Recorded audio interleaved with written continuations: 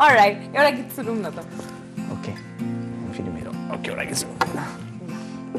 कुन चाहिँ सुनाऊ सो म अब चाहिँ मेरो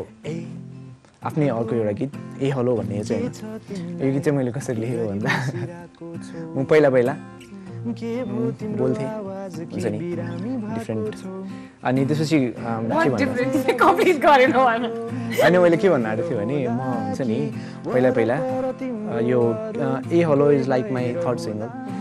सिङ्गल हो अनि त्यसपछि म एकजना हुन्छ नि भेरी क्लोज टु मी साथी बोल्थेँ क्या फोनमा अनि उसले चाहिँ कस्तो थियो भने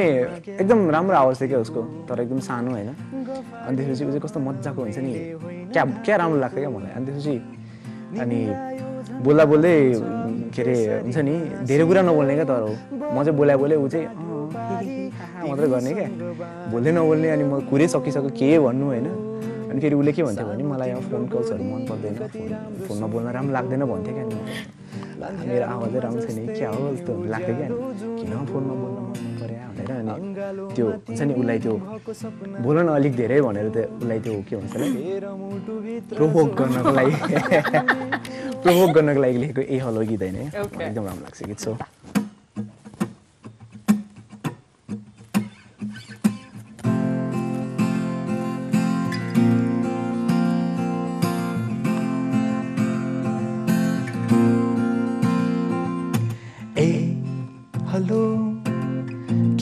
तिमीलाई के गरी बसिरहेको छौ के भो तिम्रो आवाज कि बिरामी भएको छौ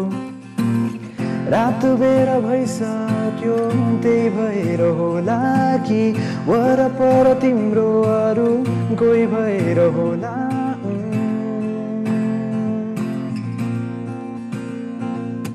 ए हेलो अघि नैको फोटोमा के राम्री देखेको गफाडी नभन मैले होइन ढाँटेको निन्द्रा यो झन् हराउँछ त्यसरी नहाँसिदेऊ बरु मुटु गाँठो पारी तिमीसँग बाँधिदेऊ सानो तिम्रो बोली कति राम्रो सुनेको अँध्यारोमा जस्तै उज्यालो जुनको अङ्गालोमा तिमी भएको सपना बुनेको हेर मुटुभित्र चौकी मलाई थुनेको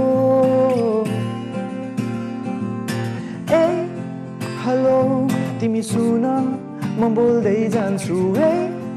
हेलो तिमी बुझ धेरै माया गर्छु है हेलो तिमी सुन म सुनाउँदै जान्छु है हेलो सधैँ साझेर राख्ने छु यो पल ए हेलो